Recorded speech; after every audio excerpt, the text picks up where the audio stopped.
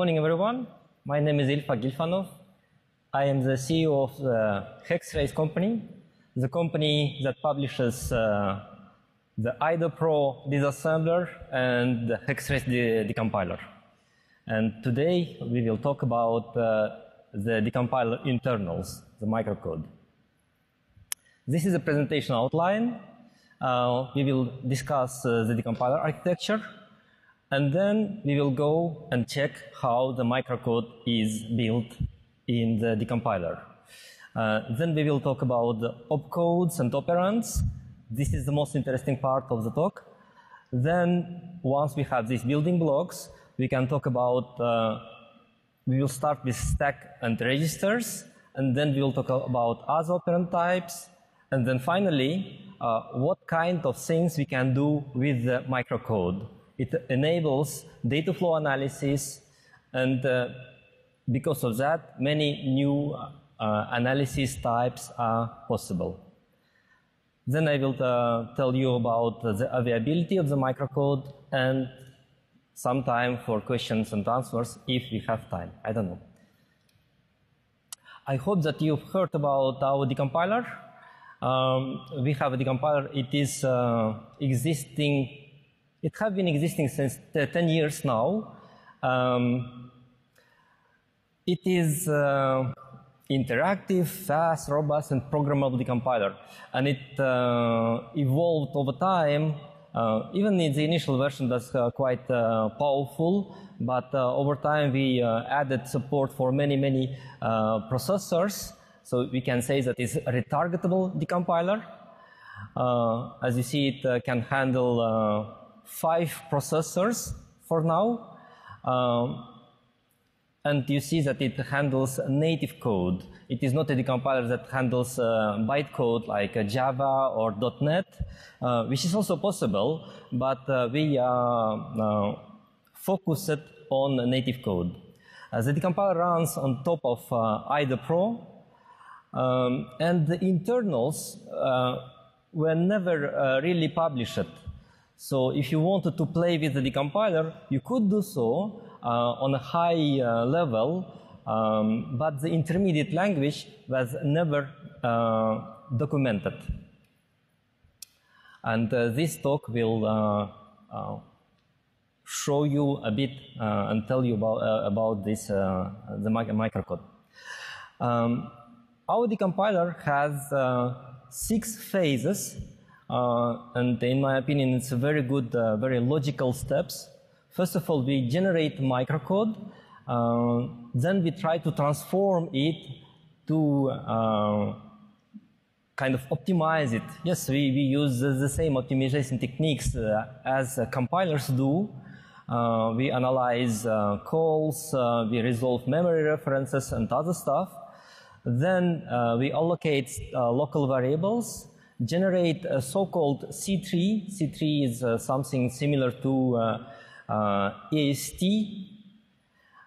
Then we beautify it because the initial C-tree is quite ugly, to tell the truth.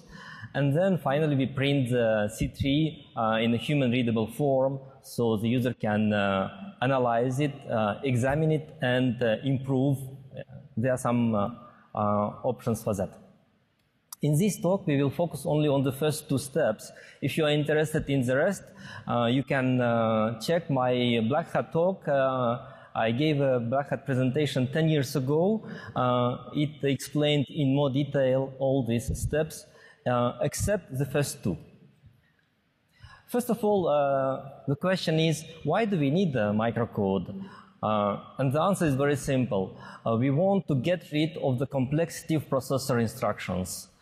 Because all processors have their own special idiosyncrasies or oddities. I will give you just a few examples. For example, the x86 processors have segment registers. The floating point processor has a stack. The ARM processor has thumb mode addresses that have the low bit set, which is ignored by the processor because if you have an odd address like 13, for example, the the function to call is located at the address 12, but the last bit signals to the processor that when performing the call, it should switch to the thumb mode. This is a very special thing. I haven't seen something similar in any other processor, and therefore such a thing should not be present in the microcode. The microcode makes the decompiler portable. We can say that we just need to replace the microcode generator and we get a decompiler for a new processor. But of course, the devil is in details, and when I say just, it's a just the quotes. Anyway, overall, a decompiler without an intermediate language looks like waste of time to me, because once you finish your decompiler, which never happens, you will have to redo everything for another processor. And we don't want to support only one processor, because there are many of them very popular. Now the question is implementing an intermediate representation or language a difficult thing? Well, your call. How many intermediate languages do you know? Well, there are plenty of them. In fact, LLVM, Rail, binary needs as intermediate language, RedDeck. Yesterday there were two presentations at Black Hat here, and they were presenting intermediate languages as well. So why do we need one more internal representation? Well, I cannot reply this answer. Maybe it would be possible to use an existing one, but for us, the reason was that I started to work on the microcode and the decompiler really long ago. It was in 90s. I don't even remember the exact date when I decided to create microcode. And that's the main reason why Hex-Rays Decompiler has its own intermediate language. So I started in around 98, and well, I am very bad with names, so I decided, okay, it's called microcode. Why is microcode? Because every instruction, every processor instruction is split into multiple micro instructions, and one micro instruction does one thing, no side effects. It's a very simple thing, and that's why the name microcode looked logical to me. Naturally, it is virtually impossible to design something from scratch and get everything right. Some design decision turned out to be bad. For example, we have a notion of virtual stack registers. Well, a design decision that is taken at the early stages is really difficult to fix later, because there are many so much code relies on it, on this concept, and implicitly assumes that we have virtual stack registers. Well, on the other hand, I am happy to tell you that virtual stack registers will disappear in the future. Microcode continues to evolve, and we continue to modify it, but once we publish, in fact we already published it, we will not modify it anymore. At least we will try not to modify it. So what were my design goals when I decided to create microcode? The first and the most important thing is simplicity. We already work in handling very complex things, so the simpler we make it, the easier will be in the future. As you will see later, you will see that I failed at this task, but it is because the real world is really complex. But anyway, at the beginning, what do we have when we start from scratch? We have no processor-specific stuff, one instruction, one microinstruction does one thing, and there are very limited number of instructions. There were only 45 in '99, but today we have 72 instruction opcodes. just because we had to support floating point arithmetics and other fancy things. In fact, what is good with the microcode that it really can handle real-world programs. And initially, we started with simple instruction operands. Initially, we had registers, constants, and memory. Well, by memory, I mean that global variables and stack variables. And I decided that we consider only compiler-generated code, because when you talk about handcrafted assembler code, anything can happen. You cannot trust even a disassembly listing, not to talk about microcode or decompiler, because it is possible to modify things that when you read the listing, you see seems innocent looking instruction like move, but in fact, when this instruction is executed, there will be an exception happening, and the exception handler will do something else, not move. So you read the code, you see instructions, but they do not mean what they look like. Another thing that we don't care about, the timing. Since we will optimize the microcode and throw away non-interesting dead code, then timing will change. Therefore, no need to even try to preserve anything. The instruction order, we decided not to keep, not to preserve it neither. It is just impossible, in fact. And order of memory accesses, we will not care about it neither. So the easiest thing, I think, that just to show you how it looks like, let's take these 4 instructions. Very simple, x86 instructions. Apparently, we access memory. We read from EBX plus 4. Apparently, it is a pointer, because the next thing we do, we read a byte from EAX plus 1. Then we subtract 61.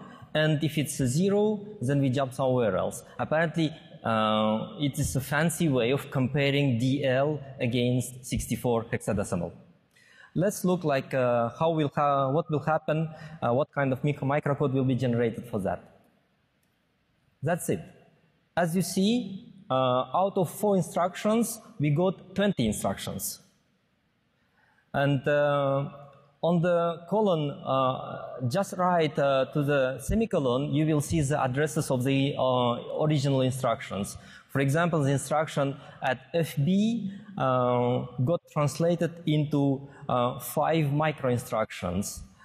And the instruction at 501 got translated into how many of them? 7? 7 micro instructions. You see that all side effects are spelled out explicitly. It's very verbose. So we cannot present this to a human being because it's not that readable, not very nice to handle. Anyway, what we'll do, the next step, we will try to optimize it a bit. We will throw away anything that is that won't be used. We will remove the dead code. And then we end up with only 9 micro instructions.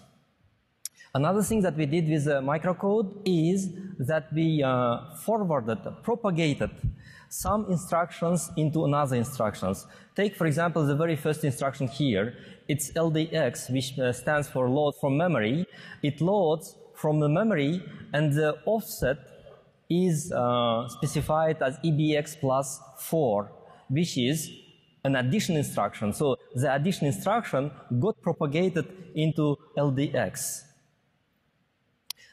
This kind of makes the microcode slightly more complex than initially, but on the other hand, it will allow us to represent things nicely at the very end, when the decompiler will finish its work.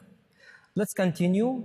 There will be further microcode transformations. I will not stop at them in detail, but what we will have, we will first have 3 instructions, and finally we will just have one very long micro instruction. This micro instruction does not really deserve its name anymore because it's not a micro, it became very, very complex instruction, but on the other hand, it has a very nice feature of being translatable into C3. So if we translate it into C3, we will get a very nice if argv. Apparently, the initial is EBX contained a pointer to it was argv. Then we just say that if argv11 is equal to A, then we do something.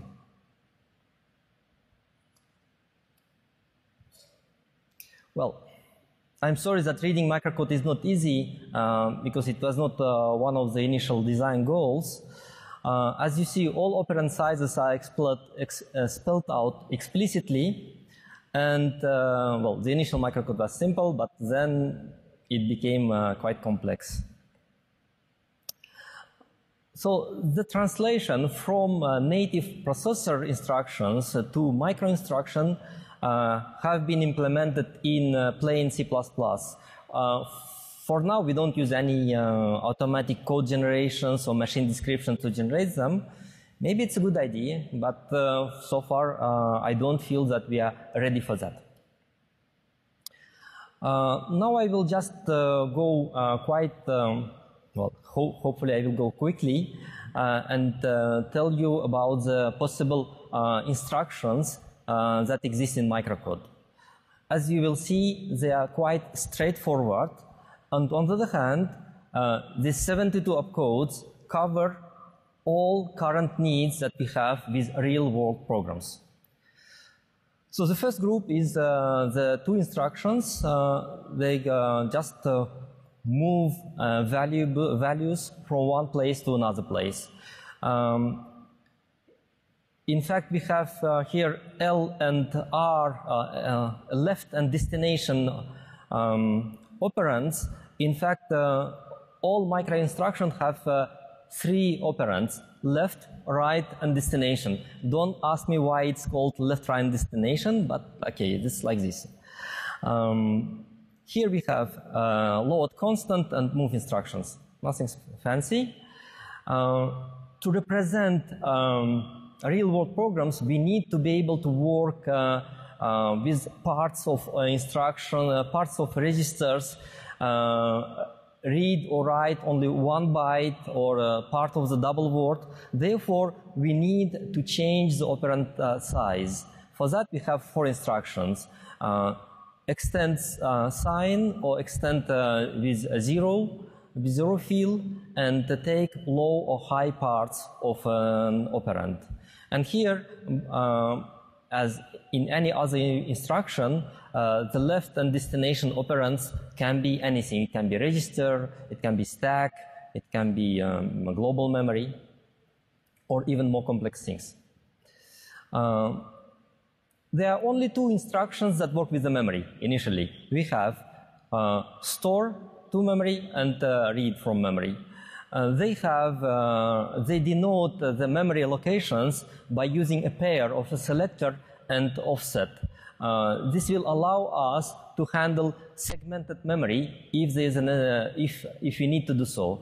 So far, we were using only flat memory model, so this feature of microcode was not really used, but it is there for the future. We have a very natural and standard set of comparisons. They compare the left operand against the right operand and put the result in the form of 0 or 1 into the destination operand.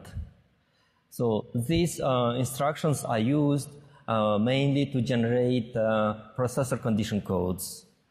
And the destination register is usually something like a carry flag, 0 flag, and so on, but we don't really limit them to the predefined set of registers. So therefore, even PowerPC, for example, with its 4 sets of condition codes, can be handled very nicely by the microcode.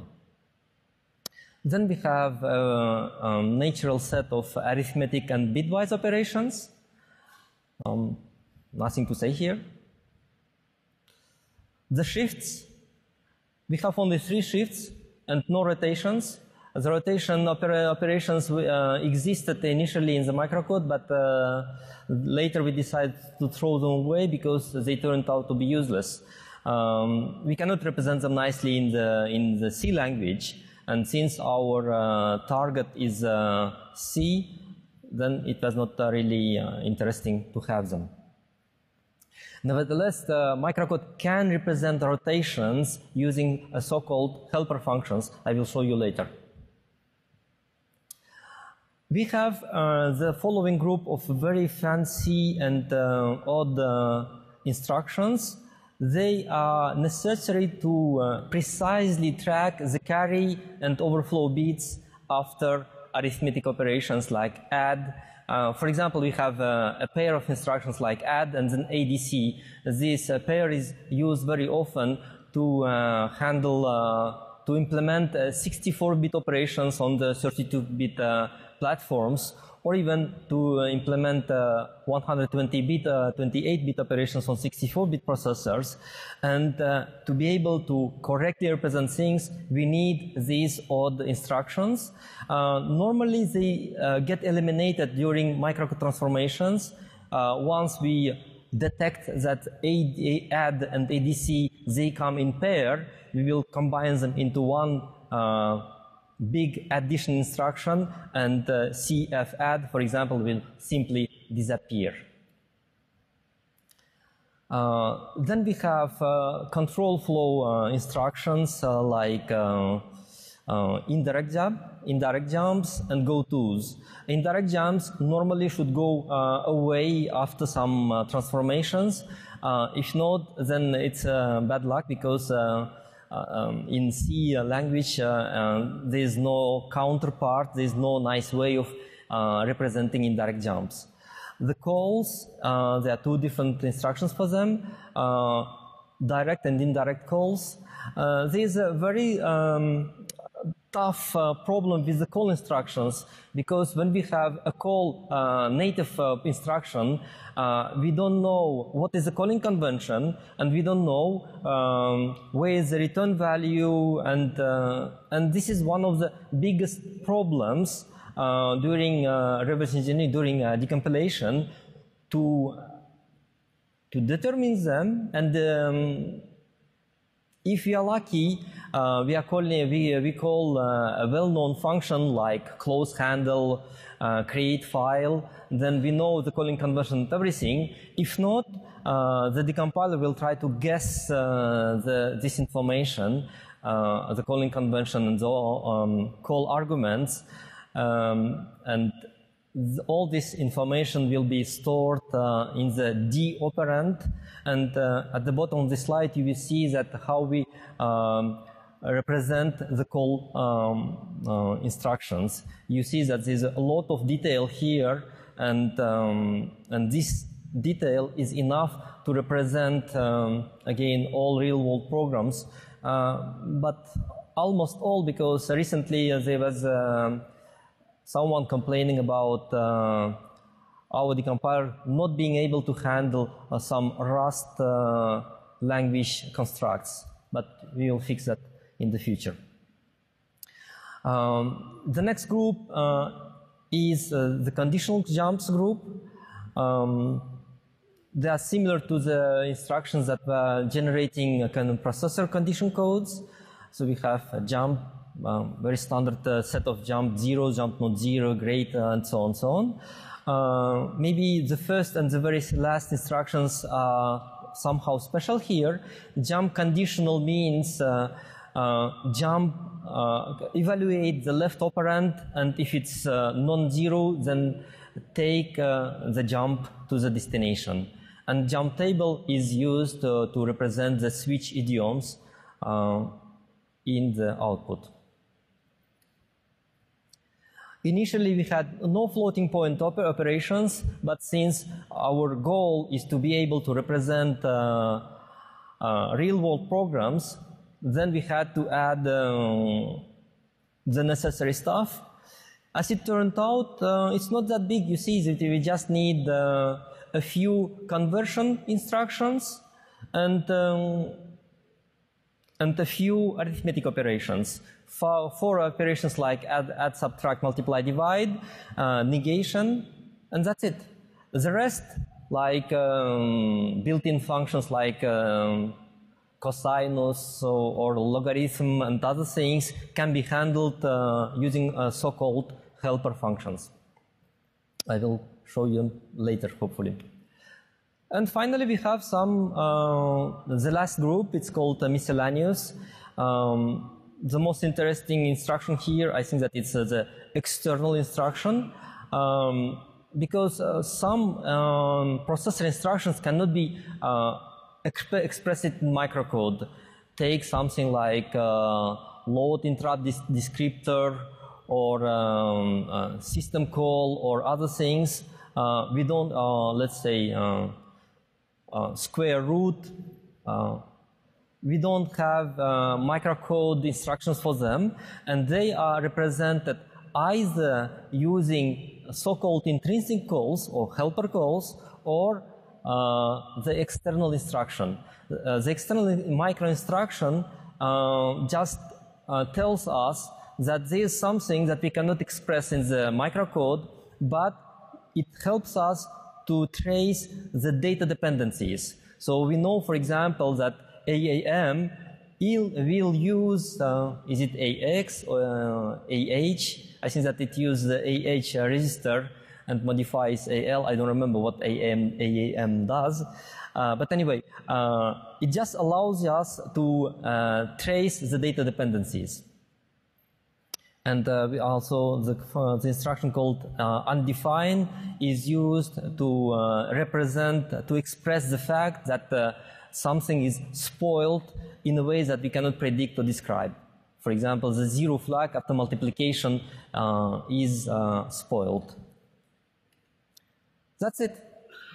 You see that it was not that fast, and we have these 72 instructions. Maybe we should extend it a bit, but I don't feel the need right now. It looks good, and I think that it will stay like this for a while. So now let's switch to the operands, because I discussed the instruction, of course, but I did not show you what they operate on. Well, if you take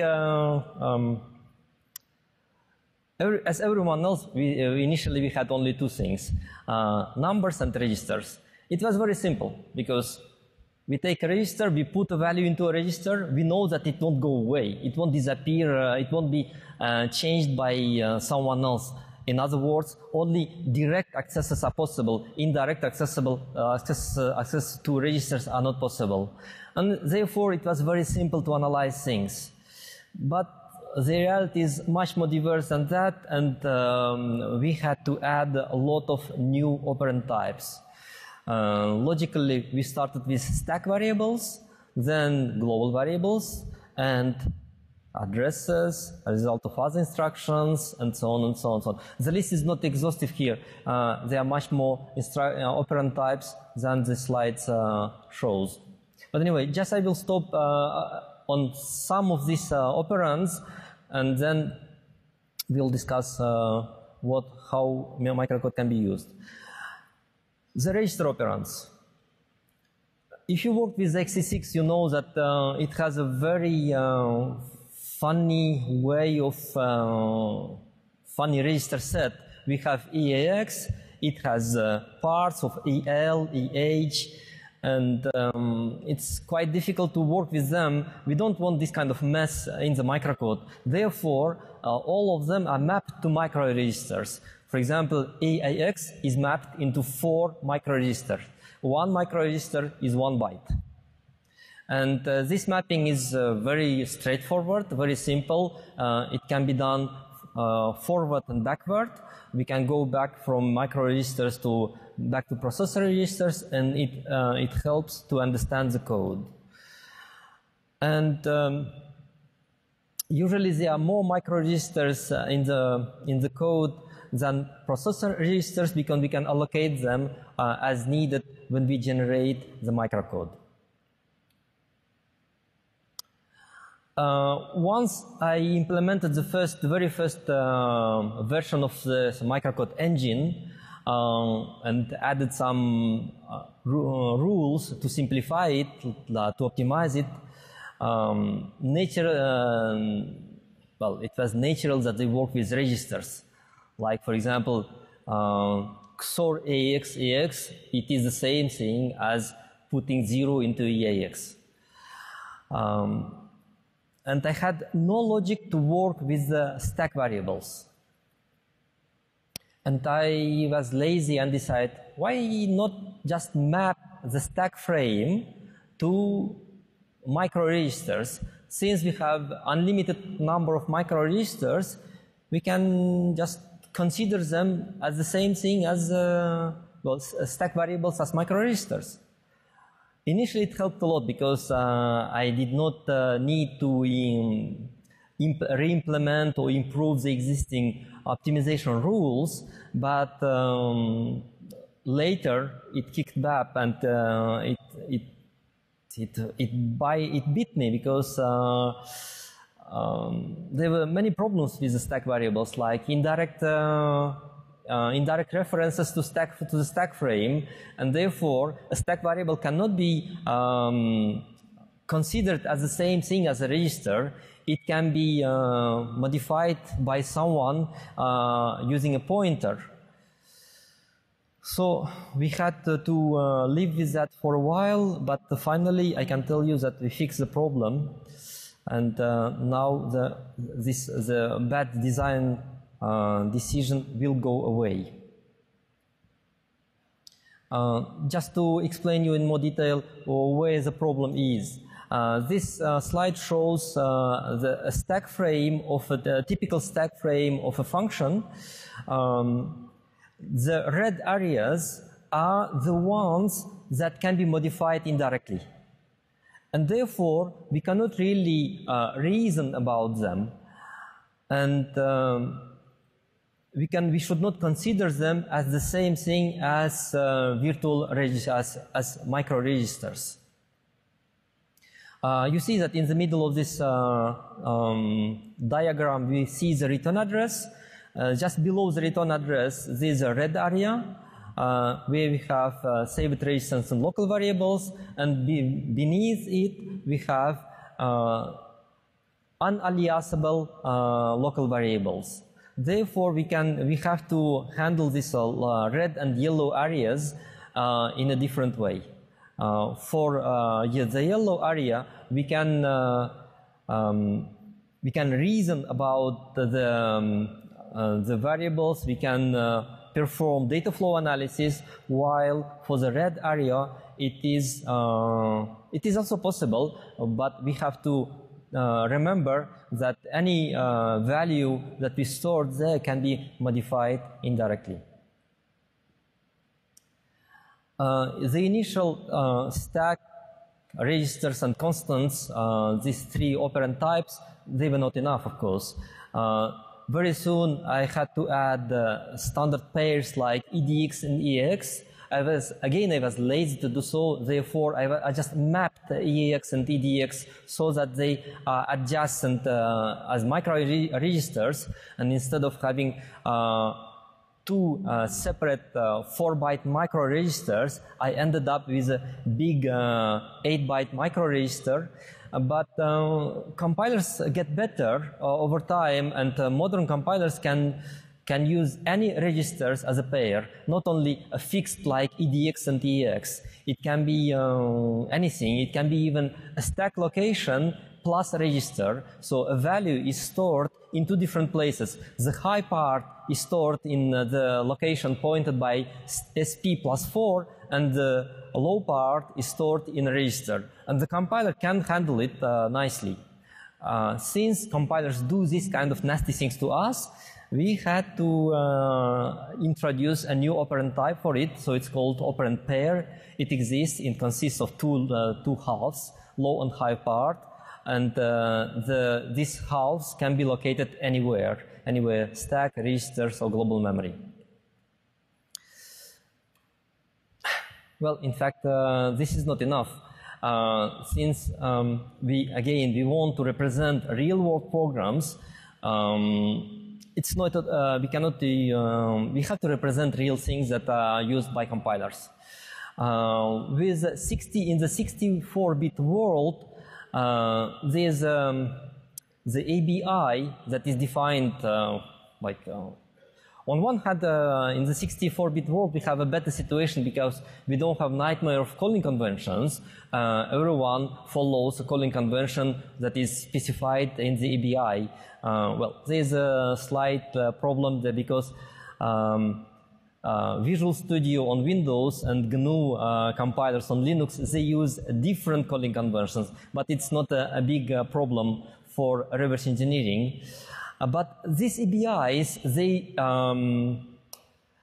introduced very complex rules to pass structures and unions to and from the functions. For example, we have a structure. It is only 8 bytes. So in theory, it can be passed on the register. And yes, that's what the compilers do. They put the entire structure into a register. But sometimes they do even nastier things. They pass part of a structure on a register and the rest on the stack. Let me show you an example. Here we have a structure. It's only 8 bytes. It has 2 parts called the division result. It's a quotient and remainder. And we have the division function. It accepts 2 values and divides them and then returns the result in one register. This is a nasty thing. If you look at the assembly code, you will see that there's after the call div, we have moved sign extended double word. Then we shift the the quadro word in REX by 32, and then we extract the low part, the second part. To represent this in a nice way in the output, we need to have scattered operands. A scattered operand is an operand that can have its parts scattered over different places, various places. It can be registers or stack. So you see that the output is quite nice. We have the result of the call is put into a variable called v2, and apparently v2 has is a structure, and it has 2 fields, the quotient and the remainder. That operand, the scattered operands turned out to be quite complex things, and we do have support for them, but not everything can be handled nicely. We are working on it, but we are not there yet. Okay, enough of these minor details. Let's talk about what we can do with the microcode and how the decompiler uses the microcode. First of all, the microcode, as you see that the generated microcode was very verbose, and then we perform the initial pre-optimization step that uses a very simple constant register propagation algorithm. It's very fast and gets rid of most temporary registers, reduces the microcode by 2 because it also removes unused instructions. And then later we will use another algorithm that will propagate partial registers. For example, we can propagate EAX into an expression that uses only part of it. It can move one instruction inside another. It can work with all kinds of operands. First, we do all these optimizations on the basic block level, and then we build the control flow graph and we'll perform the data flow analysis. For that, the result of the data flow analysis is represented as use and define chains. So these chains, the use def information, can later be used to do many things with the microcode. We can delete the dead code. For example, it's at the beginning of a function, we put some value into a register, but this value is never used in the functions, and we can delete it from the output. We can propagate operands, and we can generate assertions. Let me show you the assertions. Imagine that we have a conditional jump not 0. If EAX is not 0, then we jump to the block number 5. Otherwise, we don't jump. We just continue to the next block. Graphically, it can be represented like this. We have two arrows, true and false. And if we don't jump, then we can deduce that EAX is 0. Since we did not jump, it is 0. So what we do, we generate an artificial instruction that moves EAX 0 into EAX. That instruction was not present in the native code, in the initial code, that in the input. But since we explicitly put it there, then it can be propagated, and EAX will be replaced by zeros in this block and maybe in other blocks as well. So this is a nice trick to be able to propagate constant values over basic blocks. We have really literally hundreds of very small and sane optimization rules. For example, if you have x minus y plus y, it is the same thing as x. Please note that this does not depend on the compiler. We don't care if it's a GNU compiler or Microsoft Visual Studio or anything else, or LLVM. All these rules, they work regardless of the compiler.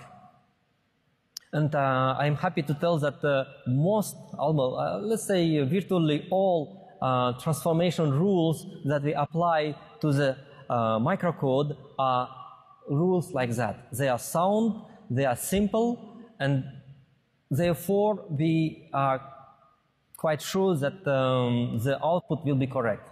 Of course, there are some places where the decompiler has to guess. For example, the calling conventions, the call instruction, and there if we guess it wrongly, then the output will be wrong. But this is an unsolvable problem, and we just provide ways of for the user to fix these things that the decompiler does not need to guess, but just uses the information provided by the user.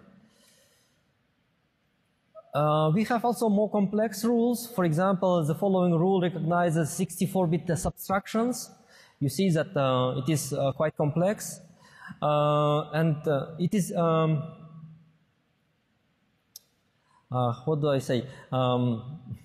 It looks complex. The description looks complex, and believe me, the implementation is complex as well. So we implement such a rule in C++, and it is big, but on the other hand, it works very fast because of that. We have tons of rules like that, and they work like little ants, every rule doing its simple job, and the end result is, for me, it's bigger than the sum of elements. It is bigger, and it allows us to provide a very, very nice output, very human-readable output. On the other hand, one more thing that why our rules are more complex, because take for example this rule, CMB 43, it tries to combine two parts of a multiplication and generate an 8-bit multiplication instruction. There we have two instructions, multiply and low, and the low instruction, and between the low and multiply instructions there can be many other instructions. The only requirement is that they don't spoil or modify X and Y, the operands that are used in our pattern. How do we do that? We don't naively check what is the next instruction after mul. Instead, we rely on data dependencies. We go and try to find where the low instruction is. We have also interblock rules. They work on multiple blocks. You see that if you have 3 comparisons with some relationship between them, it can be collapsed into one simple comparison that jump if it's lower between X and Y. Another rule, another example, division by power, sign division by power of 2. We divide, instead of division, instead of 3 blocks, we just make it just 1 block, or 1 instruction. Now all these things I explained to you about these rules, microcode, operands, and so on and so on. What is the interesting thing for you here? The interesting thing is that you can use all these microcode and the transformation rules because you can implement plugins that would examine microcode, find interesting things, and you can even improve things by adding your own rules, by hooking your rules to the optimization routine. Well, the SDK has some samples explaining how to do that. For example, we have an ARM decompiler has a rule that converts in the indirect jump into return, but for that we need to prove that LR is the same as the LR at the beginning, at the entry point. We can do that by using the data flow analysis. Okay, therefore I have to tell you just a bit about the data flow analysis. You notice that to the right of the instructions we have U and D lists. U means list of locations used by the instructions, and D means defined by the instruction. And these lists are maintained for you by the decompiler engine, and you can use them in your analysis. First of all, we have this list for each instruction, for each block, and more than that, we have even may and must and may access lists for each instruction or block. And these lists are very, very useful because they help us to answer questions like, is the defined value used anywhere? If it's used, where exactly? And so on and so on and so on. Therefore, if you use a microcode, you can really answer questions like that, and therefore analyze things. Well, I think that I will skip these slides because I lack time. Sorry. Just a few words about the microcode testing and so on. We really try the microcode to be reliable and powerful enough to express real-world programs. Therefore, we test the microcode extensively. We have a small farm of tester computers running all the time and checking if we have any bugs. By the way, we have very little reports about microcode, about the decompiler in general, because I think that it's thanks to our testing techniques. But anyway, if you find anything about fishy about the microcode, just send us a message. We are happy to fix things. We really hate the bugs, and we try to get rid of everything. Anyway, the microcode is available. The API is available. It's only C++ for the moment, but the Python will come Very soon, I think that if not this year, the next year you will have the Python API, and I hope that we will show you some interesting things that you can do with the Microcode API. We will blog about it. Anyway, if you have any remarks or anything, feedback about it, just send us a message. Or I think that I ran out of time, so therefore the questions will be in another room, right? Okay. Thank you for your attention.